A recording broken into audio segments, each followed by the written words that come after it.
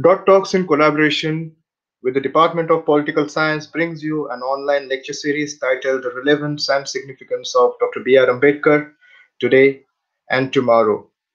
In continuation with the lecture series, we have a very wonderful person with us, an expert, Professor Dr. Scott R. Stroud from Department of Communication Studies, University of Texas, Austin, Program Director for Media Ethics, Center for Media Engagement. Dr. Scott R. Stroud is an associate professor of communication studies at the University of Texas at Austin. He writes on various topics in ethics, rhetoric, and philosophy. He is the author of two academic books, John Dewey and The Artful Life and Kant and the Promise of Rhetoric. He is the co-founder of the first Center for John Dewey Studies in India at Savitribai Phule Pune University. Currently, Dr. Stroud is completing a book manuscript that tells us the story of Dr. Ambedkar's brush with Devian pragmatism at Columbia University during 1913 to 1916 and how it shaped his innovative pursuit of social justice in India. Professor Stroud is going to be our fifth speaker in the lecture series. So I, Dr. Aniruddha Babar from Department of Political Science and also the coordinator of Doc Talks, I welcome Dr. Stroud and request Dr. Stroud to please kindly begin his lecture. Professor, this virtual stage is all yours. We are really eager to listen to you. Thank you so much, sir. Well, thank you. Thank you, Professor Babar, and thank you, Tetso College, for having me talk about my research on John Dewey and Baba Sahib. The project is very exciting, and I think it is an exciting project for both India and for America, because they're both struggling with the idea of how to make democracy work in an age of misinformation, heated partisan feelings, groups and political parties that do not like each other. So, in many ways, the challenge of democracy is the same for both these countries, how to get along with people who don't automatically like you. So today I want to talk a little bit about the historical roots of my answer to this question in the philosophies of Dr. Ambedkar and Dr. Dewey. So I have some slides here because oftentimes pictures are more exciting than my own verbosity. So let me share my screen, and I assume this will work. Let's see. And in a second, you should see a PowerPoint slideshow. So my topic today is on Bhimrao Ambedkar, John Dewey, and the challenges of social democracy. And like I said, this is an exciting topic, and it's an exciting topic for a variety of reasons. One is anyone who studies Dr. Ambedkar knows that there are these tantalizing clues in his corpus of thought to John Dewey, his professor at Columbia University. So for instance, in 1952, he writes Savita Ambedkar, upon learning the death of John Dewey, that he was looking forward to meeting him when Dr. Ambedkar got back to New York in 1952, because he owes all his intellectual life to him. Yet he doesn't spell out what this debt is, and we know Dr. Ambedkar did not mince words. So, what exactly did he get or learn or take or appropriate from John Dewey and John Dewey's pragmatism? In 1936, we've probably all come across this line in the Annihilation of Caste text, the undelivered speech Dr. Ambedkar wrote. He has a line where he explicitly quotes Professor Dewey, who is my teacher and to whom I owe so much. So all these things have led me to the question, what does Dr. Ambedkar get from John Dewey's philosophy? Obviously, it's not the same. These are two different great thinkers. But there was a relationship, an intellectual relationship between these two. So how do we spell this out? That's one of the goals I'm working on in my current book. And the second question, which always intrigues me, being an American, where religion in some ways plays an important role in politics and in other ways doesn't play much of a role in politics, you have the question of Ambedkar's Buddhism.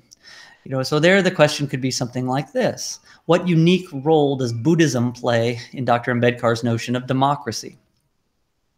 Now, this question has led me, and this book that I'm currently finishing up has led me to India many times in search of every scrap of paper I could find where Baba Sahib has underlined something, annotated his own books, or written out draft manuscripts or notebooks. And so this has been a wonderful quest to get into the mind, as expansive as it is, of Dr. Babasaheb Ambedkar. And so I've met a variety of wonderful people who've helped me in so many ways, sharing their knowledge, sharing access to these documents, or just showing me around some of the sites that I only have read about in Dr. Ambedkar's life. So let's get to the larger question here. Some folks out there may not know much about pragmatism. Now, in America, a lot of people have heard of this term. It's associated with a tradition of thought that got initiated in American circles after the American Civil War. And some of the main figures, but not the only figures of it, are Charles Sanders Peirce, William James, and John Dewey. These are very important thinkers in a variety of fields. James and Dewey, for instance, touched many fields from education to psychology to philosophy. Jane Addams inspired and influenced John Dewey on conflict resolution and ideas of peace. So it's this wonderful group of thinkers that were all different, but they all had a commitment to pluralism. And that's another question you can ask. What makes someone a pragmatist? Part of it is the historical lineage. You were in conversation with, even if you did not agree with, certain people. But you can also think of it in terms of doctrines. So let's start zooming in, focusing in on John Dewey. And we see that John Dewey, if you wanted to give the largest scale view of his philosophy, you could say he was committed to these four things. One, that democracy matters. We'll talk more about democracy in a second with both Dewey and Ambedkar's notion of social democracy. Two, science is a useful tool.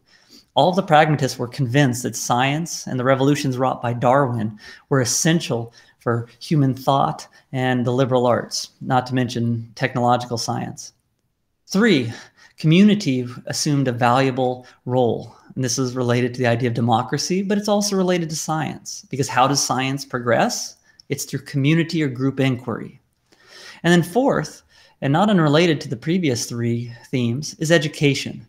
Dewey was known as the philosopher of education, and there's no, it's not a mistake that he was known as this. He penned many important works that were formative with experiential education and education in the 20th century. So John Dewey loved these themes. They were all interrelated, and they come out in various ways through his 8 million words that he penned over the course of his lifetime.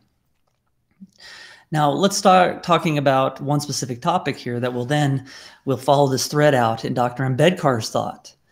Let's ask the simple question. What is democracy? What is democracy for someone like John Dewey or for pragmatists in general? Is it simply a decision-making procedure? Everyone votes, everyone's vote counts for one. Is that the idea of democracy? That's typically what we think of in America when we think of democracy. The access to the vote, or making sure the vote is legitimate, or these are kind of questions of the democratic structure of political life. Who's in Washington, D.C. representing people? So these are questions of democracy as a voting procedure, where either the people make the decision or the people that the people elect make the decisions. But notice that these are very periodic notions of democracy. Democracy only happens when you take a vote. Now, that's not wrong, but from the perspective of someone like John Dewey, as early as 1888, when John Dewey was just a young assistant professor in Michigan, he started to question and criticize this notion of democracy. Again, he didn't dispute that voting was a valuable procedure, but he did dispute the idea that that's all that democracy meant. So in 1888, in a text which I have evidence influenced Dr. Ambedkar through his whole life, Dewey pens these words. Democracy, in a word, is a social, that is to say, an ethical conception, and upon its ethical significance is based its significance as governmental. Democracy is a form of government only because it is a form of moral and spiritual association. This theme doesn't leave Dewey. In 1916, in a very important book, both for American educational reform and for Dr. Ambedkar, Democracy and Education, Dewey writes these famous words: "A democracy is more than a form of government. It is primarily a mode of associated living, of conjoint communicated experience." So democracy is a habit. It's a habit of how we interact, a habit of how we communicate with other people. These underlines, by the way, are from Dr. Ambedkar's copy, one of his copies. He owned about 5 copies of Democracy and Education. You see in the bottom corner of my slide, that's his original notation indicating where he got that copy in 1917, January, in London, after he got through with his classroom experience with John Dewey. Later on in Dewey's life, in an essay which turns into a chapter called Creative Democracy, The Task Before Us, another essay I have evidence that Dr. Ambedkar had access to and was influenced by, John Dewey changes the way he says this, but he's getting at the same point. Democracy is a way of life, says John Dewey. And only as we realize in thought and act that democracy is a personal way of individual life, that it signifies the possession and continual use of certain attitudes, forming personal character and determining desire and purpose in all the relations of life. So you start to get this expansive view of democracy from John Dewey that plays out through his whole life, where democracy is about our social interactions as much as, or more so, than just our political decision-making procedures. Now let's zoom back to 1913 at Columbia University. This is the time period in Dr. Ambedkar's life where he first became exposed to many wonderful progressive thinkers in the United States academic system. Columbia was a hotbed of sharp thinkers that were redefining their fields. One of those thinkers was John Dewey, and that's who we will spend a lot of time on talking today. That doesn't mean that other thinkers didn't influence Dr. Ambedkar. Of course, a lot of people influenced Dr. Ambedkar, but the challenge always is how did someone influence Dr. Ambedkar? So today I will spend the next 30 minutes explaining to you, from my research, how Dr. John Dewey influenced Bhimrao Ambedkar, and others are very welcome to spell out the stories that lie behind his other teachers. So the questions that can guide us in thinking about Dr. Ambedkar's experience at Columbia University and in the subsequent years where he remained in contact with the ideas of John Dewey are these.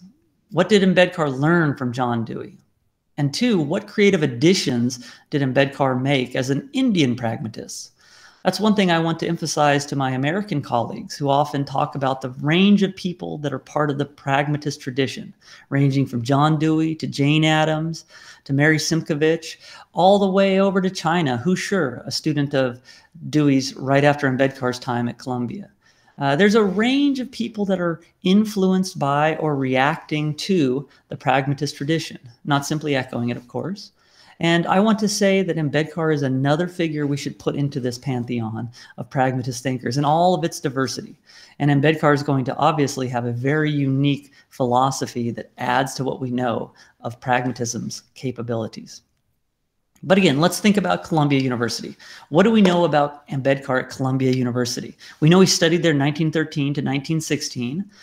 From his transcripts, you can find in the archives in Mumbai and elsewhere, you know he took a bunch of classes, over 50, in so many subjects.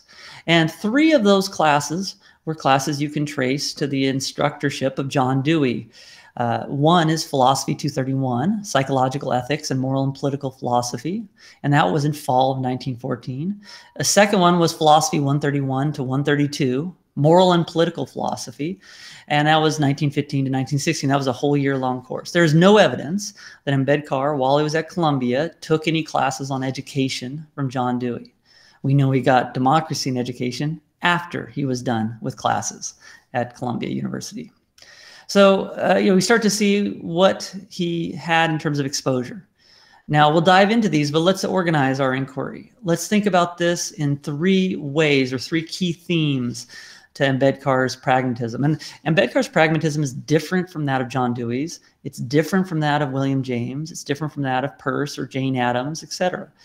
So, to give it a new title, I have started to use in my own work the idea of Navayana pragmatism, because in many ways Ambedkar uses some themes from John Dewey and supplements it with other themes and other concerns and other problematics. And he makes this new type of philosophy, just as he did in Buddhism, with Navayana Buddhism, as it's called. So let's talk about 3 key concepts in Ambedkar's Navayana pragmatism. 1, caste as a habit.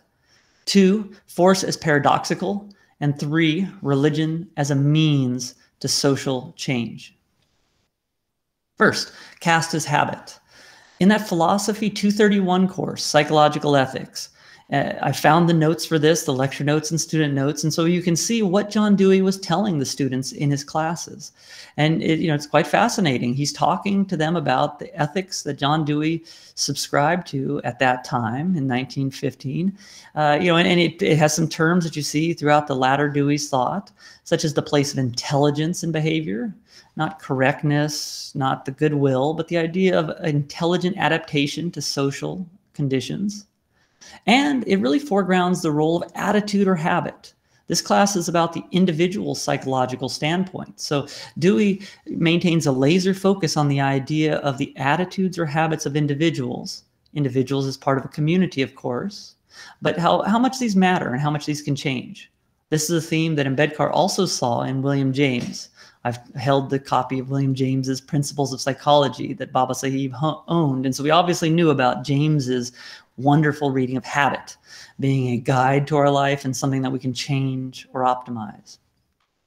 So at any rate, if you start looking in the 1930s and you know what to look for, you start to see echoes of this kind of psychology of habit and individual attitude. In Annihilation of Caste, Baba Sahib famously says, caste is a notion, it's a state of mind. And any reform of this will be a notional change. So something about changing the ideas in people's heads, not simply changing laws or banning something like caste. That's important, of course, but that doesn't get rid of the actual cause of this problem, which is many people rank each other by caste birth. So if you look again at another part of Annihilation of Caste, you see this wonderful passage where Ambedkar says, all reform consists in a change in the notions, sentiments, and mental attitudes of the people towards men and things. And he says it's common experience that certain names or labels or concepts become associated with certain notions and sentiments.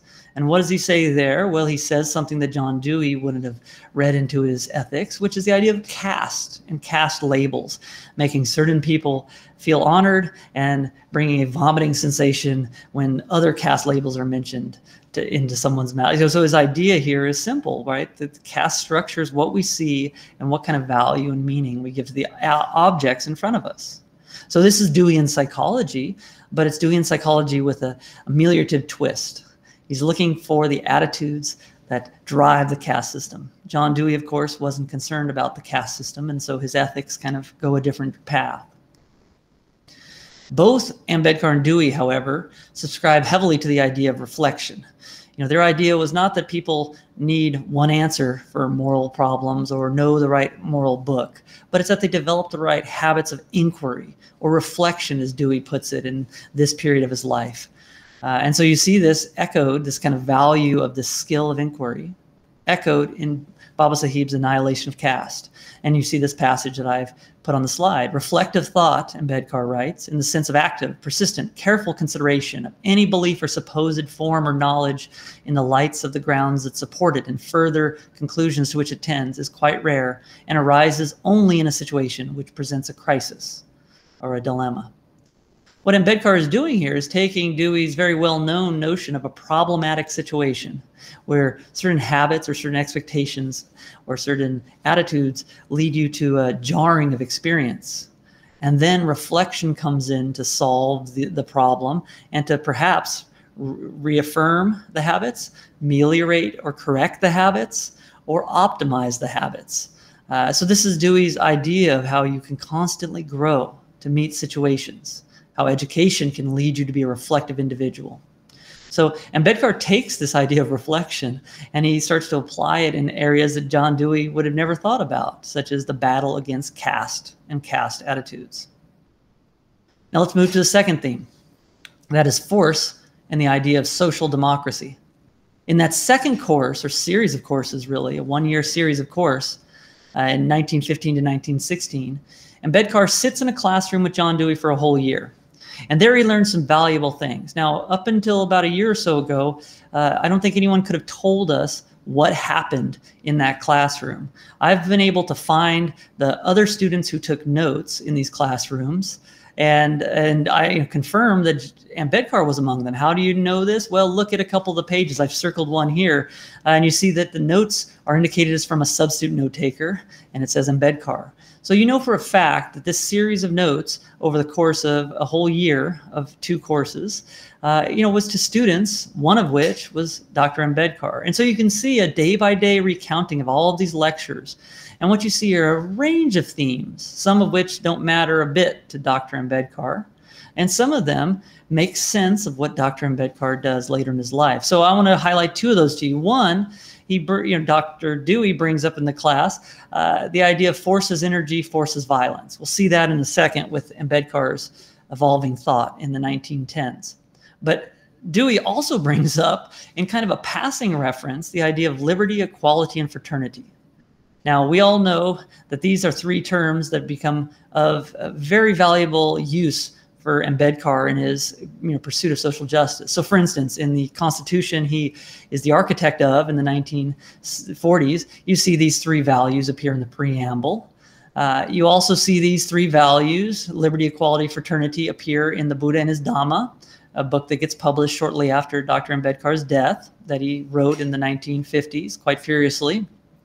And then you also see them in 1949 when he gives a speech on the hopes of democracy in India. And he says, what does social democracy mean? And his answer draws upon these 3 concepts: a way of life which recognizes liberty, equality, and fraternity as the principles, and not just one of them above others, but all 3 of them. Now, it's important to note that if you read quite a bit of John Dewey's philosophy, you won't see these 3 values that much. These are not touchstones for Dewey. And so it's one of these vicissitudes of fate where John Dewey brings these 3 things up in an April lecture in his class in 1916. And then Dewey largely leaves them behind, but Ambedkar sees these things and starts using them in new and creative ways to flesh out the idea of social democracy. So let's summarize social democracy before we move on. If you want to say what Ambedkar's Navayana pragmatism is dedicated to in terms of social democracy, this is how I would put it. 1, it's dedicated to these 3 values, achieving these 3 values in group life, and not just achieving the presence of each of these, but a balance among them. And that balance is what he denotes as justice. So it's not simply equality and achieving equality that means a state of justice. If there is no equality, there is no justice, but you need justice, equality among these other 2 values to truly have justice. That, I believe, is Ambedkar's kind of flexible pragmatist view of what justice is. It also, social democracy, concerns individuals, the habits we have and how we talk to other people on Facebook, on Twitter, or on the street corner, and communities, because our communities influence what we think of ourselves and what we think of other people. He also believes that social democracy doesn't just necessitate people who follow leaders or are trained in certain ways, but are trained to think in certain ways.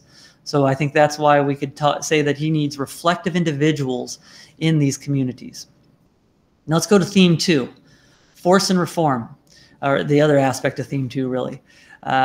And in 1918, Ambedkar reviews Bertrand Russell, a British philosopher's book, Principles of Social Reconstruction. That's a 1916 book. Now, this is a fascinating work, Ambedkar's review, because it's one of the few book reviews he did. I think it's the only book review he's ever done in his career. So there's a real question on why he did this and what importance it is. I think it's a very, very important work, and it's an early work. He just got through with his education in Columbia and London, and then returned to India.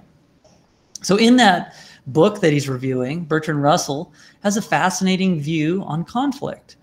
So you look at this passage I've highlighted for you, where Russell is kind of skeptical, and he's skeptical because of what's happening in World War I, the Great War, where everyone said the other side is awful, let's kill them, or let's defeat them. And Russell quite honestly says each side always believes that it deserves to triumph, but when they gain power, when the oppressed win freedom, they are as oppressive as their former masters. So Russell had this kind of interesting dialectical view of how the oppressed can quite easily become the oppressor. And I'm sure Ambedkar, he read this, and this was part of his review, this idea of how do you achieve justice, or how do you have a reform of society that doesn't create more problems than it solves. Now, what's interesting from the notion of social democracy and pragmatism here is that this book review in 1918 is the first case of where Ambedkar refers to the ideas and language of Professor Dewey explicitly. Now, in this book review, Ambedkar says he's concerned with Indian readers reading in Bertrand Russell's book, Quietism, as the best path.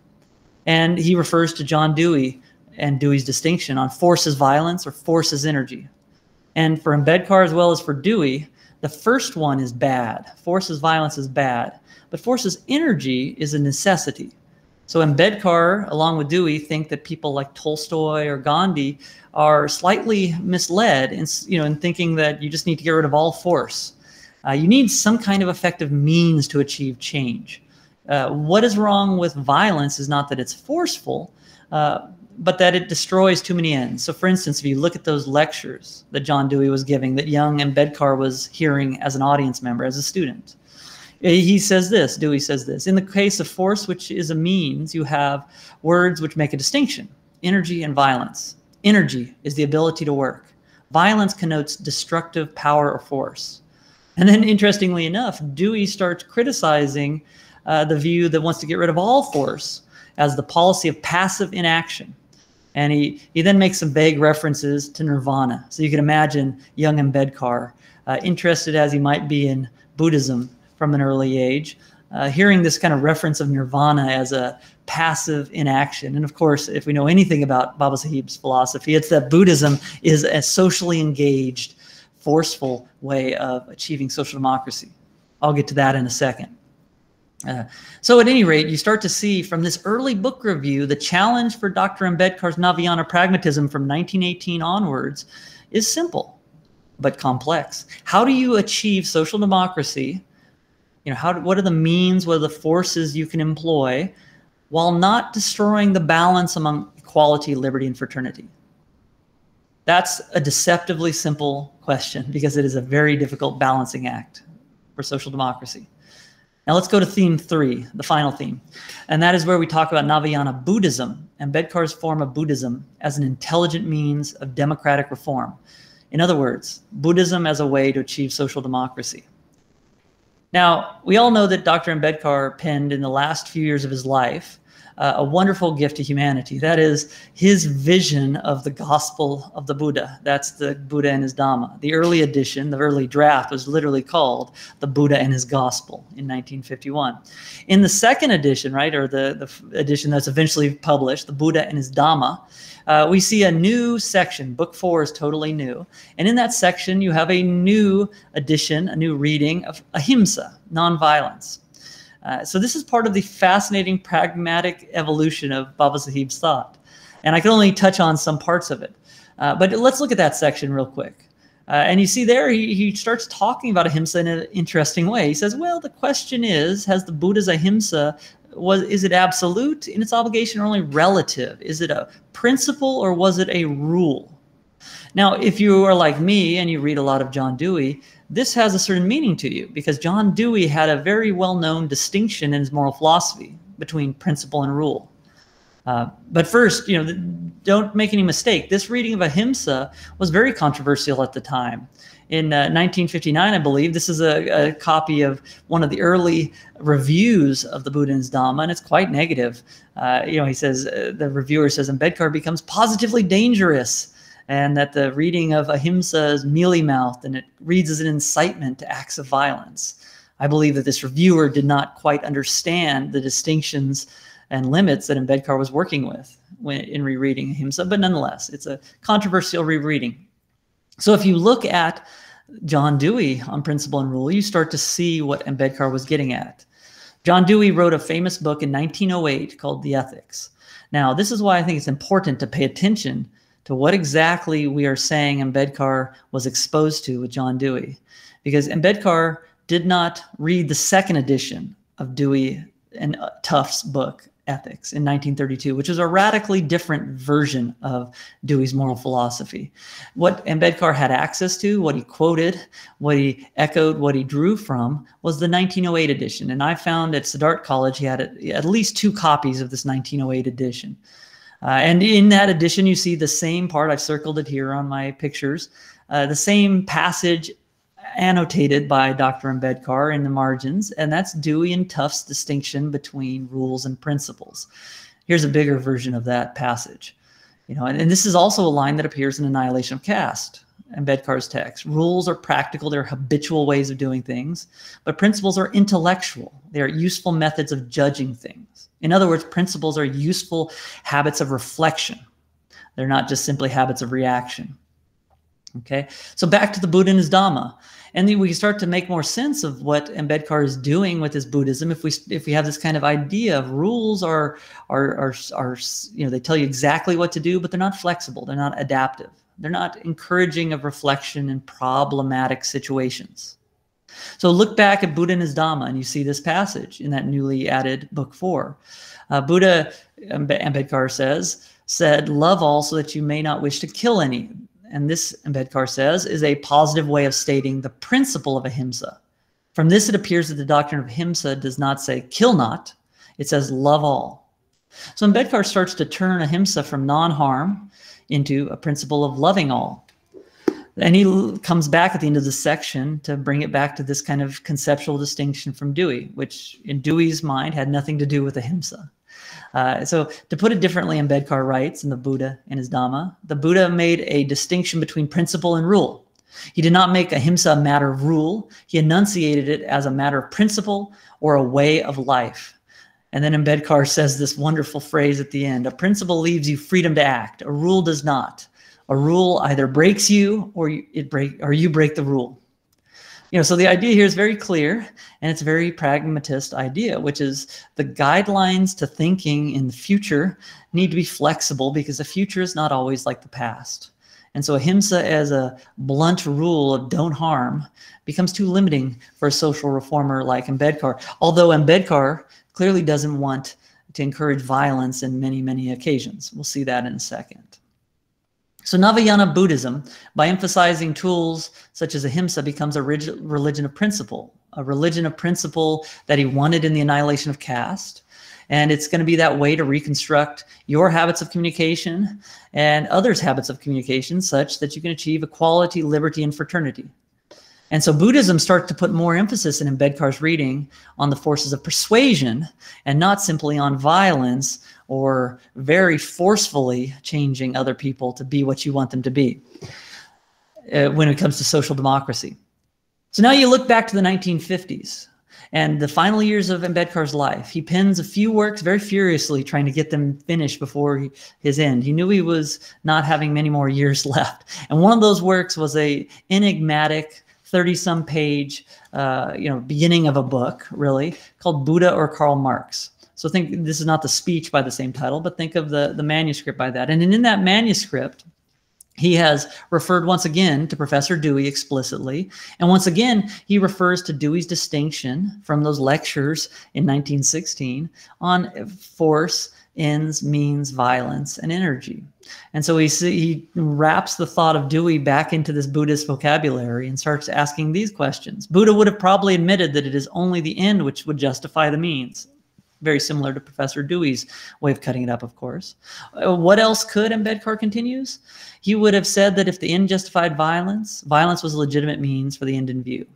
So what he's trying to do here is not to read Buddha as pro-violence, but the idea of self-defense is not categorically excluded. And more importantly, Ambedkar wants to emphasize the idea that these rules distract us. They distract us from the challenges of social democracy. And if you read on in that book, you start to see more references to Professor Dewey. Ambedkar says, Dewey has pointed out that violence is only another name for the use of force. And although force must be used for creative purposes, a distinction between the use of force as energy and use of force as violence needs to be made. The achievement of an end involves the destruction of many other ends, which are integral with the one that is sought to be destroyed. So the important thing for Ambedkar's pragmatism in the 1950s, and you see this in the second passage, is that the use of force may be so regulated that it should save as many ends as possible in destroying the evil one. So what he's getting at here is Buddha was not against all use of force, not all use of violence, But he was particularly against those uses of force that we label as violence that eliminate too many ends in pursuit of one end in a fanatical fashion. And this is typically what happens with political revolutionaries or people that want to use violence to radically change a political scenario, is that they're wiping away the values and the goals and the projects of too many other people in community. And they're just focusing on their achievement of what they believe is their end. So, to put this in a summary fashion, Ambedkar's pragmatism only says use force, force is energy really, that is intelligent or constructive, that does not foreclose the present or future end of community with those you like and those you dislike. So Ambedkar as well as Dewey were very much on the same wavelength. They don't solve today's problems in a way that create new problems tomorrow. So think back to that essay on Buddha or Karl Marx that Ambedkar penned in his last years. There he refers explicitly to the Russian Revolution, the communist revolution in Russia, and Ambedkar praises some aspects of it. So it seems to want to produce equality. But then Ambedkar says something vitally important. But it cannot be too much emphasized that in producing equality, society cannot afford to sacrifice fraternity or liberty. Equality will be of no value without fraternity or liberty. It seems that the three can only coexist if one follows the way of the Buddha. Communism can give one, according to Ambedkar, but not all three. So you see that the idea here is simple, that certain ways of using force might seem effective in achieving freedom or getting you your liberty or getting you your equality, but they sacrifice something else. And that something else so often is fraternity. And this is, he says the communists can kill certain people and solve their problems, but that definitely doesn't engender friends among the living people who oppose them. So, Ambedkar was very, against uses of force that tried to violently solve problems because they created new problems. People that hated you all the more, people that wanted to resist you in new ways tomorrow. So what does he say in this manuscript that's so important? He says, Buddha's way was different. His method was to change the mind of man, to alter his disposition so that whatever man does, he does voluntarily without the use of force or compulsion. And the way he did this was Dhamma and preaching. So you see that, basically Buddha was important because he was a persuader. He was a rhetor. He was an orator like Ambedkar was in so much of his life. And this is what we do in democracy, Ambedkar believes. If you have problems, you try to solve them through communication. You can't solve everything, but you try to solve them. And you try not to resolve the problem in a way that creates new problems. And that's what violence does. So he concludes his passage, as I've highlighted, with this idea. The Buddha's way was to not force people to do what they did not like to do, although it was good for them. His way was to alter the disposition of men so they would do so voluntarily what they would not otherwise do. So you see in 1950s, in Ambedkar's Navayana Buddhism, the kind of integration of this psychology that he saw parts of in John Dewey's class, the idea that the key battle for social reform so often is the mindsets and the habits of the people that make up societies and groups. So change the habits, change the group customs, change the social setting, achieve social democracy. So into the Buddha and his Dhamma once again, we start to see hints of this, right? Something that jars with some of our instincts as social reformers. You see, for instance, Ambedkar said, cherish no anger, forget your enmities, win your enemies by love. That is the Buddha's way of life. And he also talks about the fire of anger should be stilled. Ambedkar explicitly says, one who harbors the thought, he reviled me, maltreated me, overpowered me, robbed me. In him, anger is never stilled. And so the idea is to still that anger. Enemy works enemy, evil to enemy, hater to hater. But whose is the evil? Let a man overcome anger by love. Let him overcome evil by good. So you get this fascinating new reading of force and persuasion as force and love as a forceful sort of persuasion in Ambedkar's final years in Ambedkar's Buddhism. So to start to wrap up, Buddhism and social democracy form an integrated pair in Ambedkar's thought. Social democracy, if it's about what I say it's about, which seems to be creating a community animated by shared interests and respectful individuals who all achieve their full potential, we get this kind of limit on our activities. We must not destroy existing communal bonds and create animosity in striving to create a community animated by respect and without animosity. So you cannot solve unjust society by creating the conditions for future injustice in the future. Okay, so we must, in other words, maintain and nurture the basis of community and accept the limits to our will and power. I truly believe Ambedkar thought that you'd push hard, like he did in his life, for social democracy, but you might not achieve it. You might not achieve it. Why? Because as he said in the 1940s to his students at Siddharth College in a special lecture he gave on parliamentary democracy, he said, he said this to the students there, you cannot win over the minority or the opposition in houses of parliament, let's say, by giving your opponents a black eye. And this is a very physical, pugilistic metaphor, but the idea is simple, right? You cannot destroy your opponents and hope to make community with your opponents. This is the tactic of violence. This is the tactic of communists as he saw them. So the idea of social democracy is you need to pursue vigorously change and justice, but you must always remember the end goal. That is the creation of a community with those around you that has free-flowing communication. So in summary, if you were to ask me the larger question, what is Ambedkar's pragmatist Navayana Buddhism about? And what are the kind of integrations it has with democracy and social democracy? Here's how I'd outline the picture. One, it's an obviously socially engaged philosophy. Suffering, dukkha, on Ambedkar's reading becomes, in many cases, poverty or social disrespect or disempowerment. Two, it focuses on problematic habits or attitudes in self and also in others.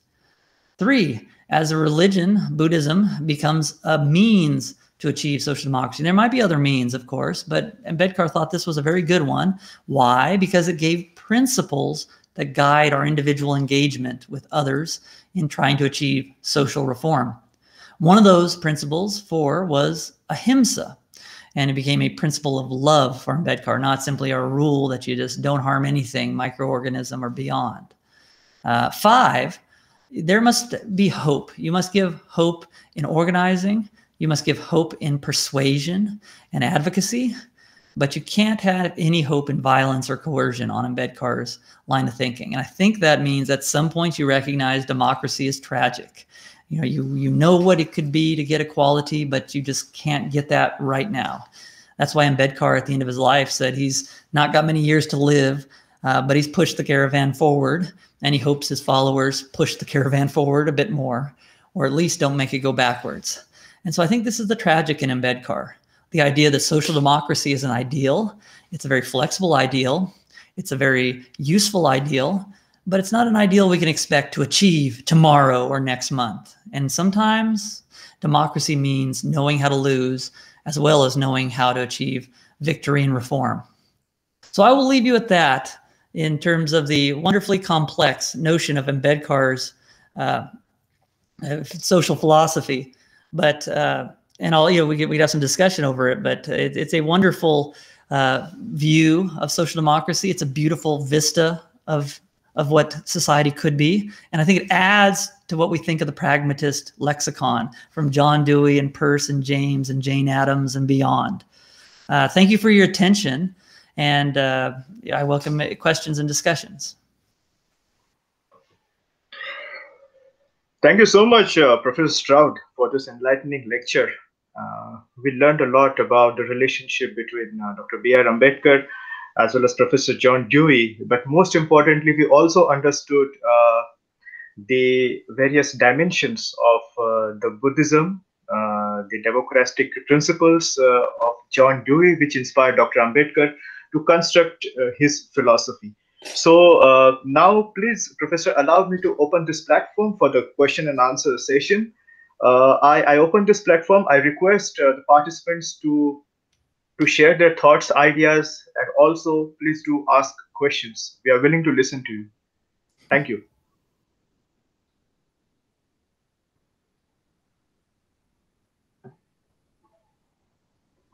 Either you can switch on your microphone, or you can even write your questions in the chat box. Okay, so before a question comes, Professor Stroud, I remember one of Dr. B.R. Ambedkar's quotes, right? He said that the best friends I have in life were some of my classmates at Columbia and my great professors, John Dewey, James Shotwell, Edwin Seligman, and James Harvey Robinson. I don't know, but I always remember this quote whenever I teach my own students. I mean, the kind of camaraderie and relationship that Dr. Ambedkar has developed with great minds in the history, like Professor Seligman and Professor John Dewey, is really commendable. And that my observation takes me to believe that the Protestant Buddhism that Dr. Ambedkar is putting forth before us, I would love to call it like a Protestant Buddhism. So this Navayana Buddhism, basically, don't you think that it could be a Devian Buddhism or Devian version of the Buddha, the social Buddha, which we have never thought of before? We speak about spirituality, we speak about salvation, we often speak about karuna, right? That is compassion. But here, the Buddha that Dr. B.R. Ambedkar has shown to us is a different Buddha. He's a social reformer, right? So what is your take on it? I mean, it's really lovely to observe that how Professor Davy has inspired young Ambedkar, that he inspired to develop a different structure altogether. How do you see it, Professor? Over to you. Yes, that's an excellent question, Professor Babar. And really I've figured out I can't include all the things I want to say about Ambedkar's Buddhism in my current book, which is too long. I got to cut it down before I send it back to the publisher. So my next book is going to be on Ambedkar's Buddhism, but it's just a fascinating story. John Dewey knew very little about Buddhism. So his mentions were grossly off. Nirvana is just a giving up of life and bliss and negation of yourself. And so Dewey did not give Ambedkar one bit of Buddha's thought. What I think Ambedkar saw in Dewey was this kind of pragmatist idea of religion as a means, and religion as hopefully inculcating reflection in people versus just mere following. And then Ambedkar himself merged it with his own unique reading of Buddhism. So like you're saying, you could think of Buddha, as a Deweyan figure. But I don't want to encourage people to think that Dewey gave Ambedkar the contents of Buddha and his Dhamma. He gave him conceptual distinctions like principle and rule. For instance, Dewey wrote a book in the 1930s on Christianity and religion called A Common Faith, where he basically tries to find a version of religion that's not otherworldly, but that engages us with this world. And that would be a wonderful book for Ambedkar to have read. I found no evidence that Ambedkar had that book or read it. But the ideas are still there, kind of going in parallel. Dewey's looking for religion that's socially engaged, and Ambedkar finds Buddhism and writes it with its emphases being on social engagement. So yeah, in a way you could call it Protestant Buddhism. I like to call it a pragmatist form of Buddhism. Other people will focus on other things, a socially engaged form of Buddhism. But at the end of the day, we're all talking about the same thing, which is this fascinating reading of Buddhism as an engaged philosophy of life, not as an otherworldly pursuit, not as a focus on godlike figures, but as kind of a social philosophy with a different vocabulary that helps us, envision the society we want to create. So it's a fascinating topic, I think. No, indeed. I mean, I do really agree with you. And I also mean the same, that the principles which John Dewey has given to Dr. Ambedkar, I mean, as his professor, adds up in his intellect as a catalytic aspect, and this is how it flourished further. Another aspect that I would like you to share your ideas on is about the democracy, the Ambedkar's vision of democracy. So basically, his democratic ideas and the principles are that of social democracy. So he visualizes democracy as a form of a model, right? On one hand, he speaks about social Buddhism, right? Again, a greatest experiment in the history. Now he's talking about the social democracy, okay, and it is also have been considered as a model. So it is really wonderful to see that Dr. Ambedkar is working on two models. On one hand, the model of the Buddhism, social Buddhism, and on the other hand, the model of democracy, the social democracy. Now, as a scholar of Dr. Ambedkar's studies and thoughts, okay, how do you see whether these models are still relevant, to what extent they are relevant to solve the contemporary problems? Because we are sometimes we are trying to, when we try to contextualize Professor Davy and Dr. Ambedkar in the modern perspective, right? We sometimes get stuck somewhere regarding considering the dynamic challenges that we are facing today, right? So, what is your take on it, considering the Buddhist model and the social democratic model? Will they be able to solve the problems of today, the problem that you and I are facing, in the liberal democracy? As much as any philosophy can solve a problem, they're wonderfully useful if we put them into practice. And this is what I try to tell my Western colleagues about Ambedkar. He is not just an Indian thinker, or as some people will say, oh, he was a Dalit thinker. No, he's a global thinker. He's a Indian thinker. He's also a global thinker. He's a philosopher. Like we still value Plato's thoughts. 100 years, 200 years from now, we're still going to value Dr. Ambedkar's thoughts. And he knew this, I think. I think he knew that his message went beyond solving the awful caste problem in India. So for instance, he gave all these lectures in the 50s to what I call international audiences, people that were not oppressed by caste. Many of them were not even in India. So he would go to these Buddhist conferences, or he'd give talks in Nepal or other neighboring countries. He'd give them in English. He would give these over BBC or Voice of America. So he would give these lectures that were not organized towards his fellow Dalits who were oppressed. And he wouldn't talk about conversion. He would just talk about democracy and Buddhism and communism. So he really thought that this was a global philosophy that was organized towards democracy and solving democracy's problems, whether it's caste, I believe, whether it's racism, or it's some new problem that we're going to discover 100 years from now. And I think one of the most enduring themes, if you want to look at Ambedkar, is a global thinker, someone that's beyond any one historical period of India. It's this idea of fraternity. Fraternity is part of the end you're seeking. What does social democracy mean? It means a group of people that all get along together, that value each other, that respect each other, that don't see people from this group or this race or this caste or this gender or this sexuality as lower than another group.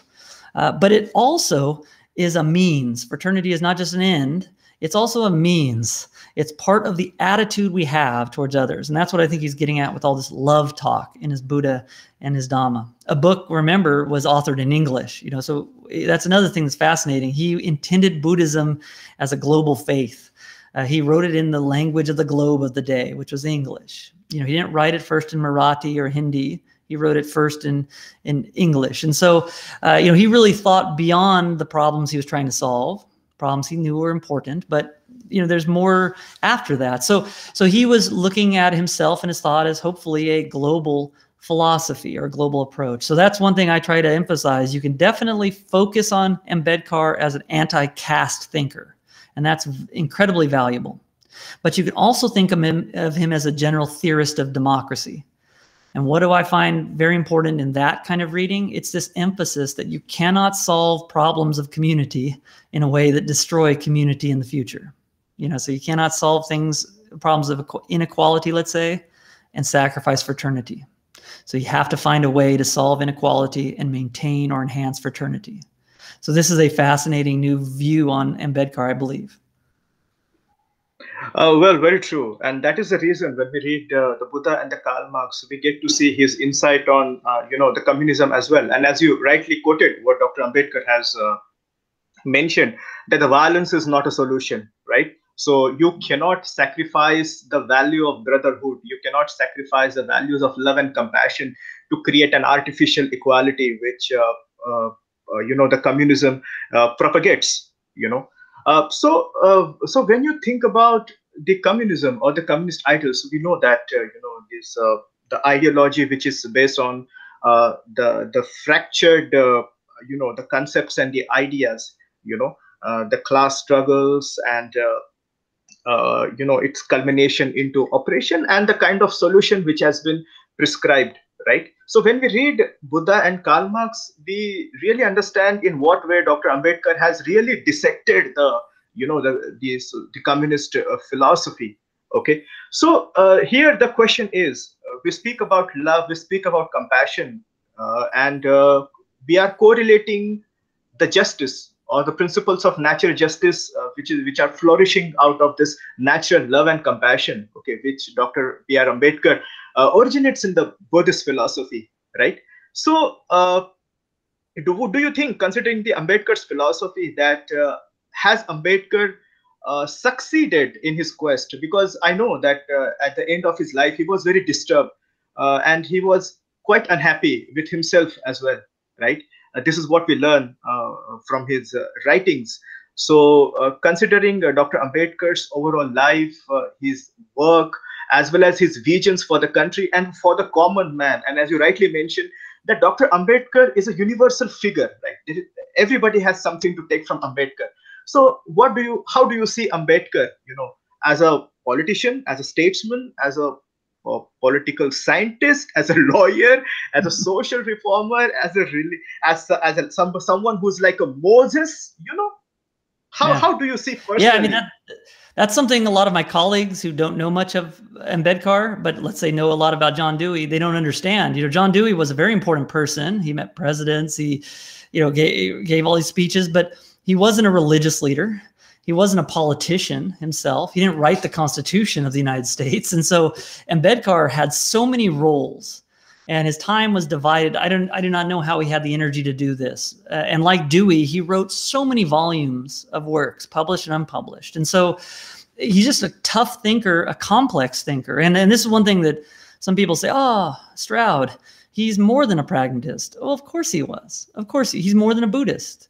He's a politician. He was a author of the Constitution in some ways. And I mean, he was anything you say about him, you have to have the caveat that there are going to be other ways to get at it. But the important thing, I think, is to realize that he was energized in all these missions, and he never thought he solved any of these problems, right? I mean, I think the only time you worry, I've heard this about academics. You say the only time you worry about academics are when they're happy. So there's kind of a dissatisfaction with deep thinkers, perhaps, like Ambedkar. And, he knew at the end of his life, he had not solved all his problems. On the other hand, I'm sure he was satisfied in the struggle, in the struggle forcefully pursued with the certain limits, so he was pushing as hard as he could. He didn't make everyone his friend, but I believe he had a vision of democracy, and he tried to give this to people. And in some of his speeches, he literally said to his followers, one speech to Mahars, he said, "The books I leave you with will be a guide when I'm gone." And this was in the 1930s. And so in the 1930s, he knew he wasn't going to be around forever, but his writings are going to be around for a long time. So this is a fascinating situation. We can now kind of access the mind of Ambedkar, but partially. And he's a complex figure, so none of us should ever think we could exhaustively capture the mind of Ambedkar. But let's try to find the useful aspects. And I think social democracy is one of those things that's just so important, because India, like the US, is trying to form a community, a shared community, and that is tough. It is tough to get along with people you think are your enemies. It's tough to get along with people who you don't love. And, Ambedkar, Jesus, Dewey, a lot of these thinkers and religious traditions, the challenge is to like the people who you don't like, or love those who don't show you love. So this is a challenge, and Ambedkar is part of that tradition, and he has this unique way of spelling it out. Well, yeah, I do agree. I mean, this is something which is unique, and Ambedkar has shown that it is possible. He lived what he actually preached. Well, it seems there are no questions coming up from our participants. Okay, so Professor, I would like you to share something about your Professor Dewey Research Center, which you have established in Pune, University of Pune. So please tell us something about it. Yes. What is this about, and how it is working, functioning? How is it? Yeah. Yeah, so I believe it was about 1.5 years or 2 years ago, Professor Vijay Kare at Savita Pune University, and I started this first center. And I flew over there, and I took in my luggage Dewey's collected works, which, like Baba Sahib's collected works, are a lot of pages, a lot of weight, but I didn't want to trust them to the postal service to mail. So we carried them over there. And so those books are now being used by students at Pune University because Dewey's works are hard to get a hold of. It's, these editions are expensive. So this set of 38 volumes was donated by the John Dewey Society, a group of mostly American academics. And, I hope to start more Dewey centers in India, but the point is twofold. And some of this has been put on hold because of the pandemic. First is to enhance the knowledge of John Dewey in India. And that is, because like Ambedkar in America, I think people in India could benefit from, agreeing with or disagreeing with or thinking about, arguing with the ideas of John Dewey. And so getting access to those ideas is the first step. Also, programming that might expose Deweyan thinkers to Indian audiences would be good. And like I said, it's been difficult to have events over in India because of the pandemic. And you can do Zoom events, but a lot of people are fatigued on Zoom. So this is something we're going to ramp up in the future. And the second thing would be to encourage more American thinkers involved in Dewey to see Dr. Ambedkar as part of that legacy, a very important new part of that legacy, and to take his thought seriously and to study it. So really that kind of bidirectional influence is what I want to start to do with the establishment of these Dewey centers, to get more Dewey into Indian discussions and more Ambedkar into American discussions, and to get scholars and thinkers and just ordinary folks on both sides interested in the other. Because I think Ambedkar and Dewey are both on the same wavelength. They're on the same team, and they're both very interested in democracy and its challenges. That's very true. That's very true because the ideas needs to be propagated, the ideas needs to be studied, ideas needs to be talked about as well. Otherwise, they would die. And we know that very well. Now, why I'm so happy today, Professor, I'll tell you, because you're talking about John Dewey, right? My father was the first one who introduced me to John Dewey and John Dewey's writings and his relationship with Dr. Ambedkar. I mean to say the academic as well as serious kind of relationship, right? Through the writing, through the influences. And when I look at the Ambedkarite scholarships in India, right? My humble submission is that it is very rare to find, that people are working on John Dewey's ideas. I mean, as a research topic, or as a research project. So maybe people like you and those who are interested in John Dewey and bringing Ambedkar and Dewey together, we can really do something, for the people to help them understand Dewey and Ambedkar together and individually. Okay, in the most effective way, in the better way, of course, in the interest of the needs of the ever-changing democratic settings, not only of India, not only of America, but all over the world, right? So Ambedkar and Dewey are truly relevant. They are the global figures and they need to be understood in that sense. So with these words, Professor Stroud, I really congratulate you for this lecture, and I'm really grateful for that. Because you have taken out your time. It's morning over there. I don't know what exactly the time is, but yes, still, so you took out your time and enlightened us. Maybe we'll keep on meeting. And I don't know when you are coming back to India, but if you happen to visit, please do visit Nagaland, the northeastern part of India. I think it would be really great to invite you in our institution. You can meet our students and help them understand the ideas and thoughts that shape this world. Thank you so much. Oh, yes, definitely. I'd love to visit Nagaland. And every time I visit India, a lot of times in Maharashtra, but across India, I just learned so much and I meet so many wonderful people. And one of the worst things in the pandemic for me personally has been not being able to visit my friends in India and worrying about their health in India. And so I hope to make new friends like you in Nagaland. Always, you are always welcome. You're always welcome. I'm always in search of people, who I could learn something from them. All right. Thank you so much. And thank you all the participants. I could see the Insha Mustaq is there, Komal Rajak is there, Swati Ugade is there, our Professor Takamkola Ao is there, and many more were participating. They left now, but I'm really thankful to all of them for participating. Thank you so much. Yeah. And Professor Stroud, have a great morning. Have a great day ahead. Thank you so much. All right. Thank you, my friends. Jai Bhim.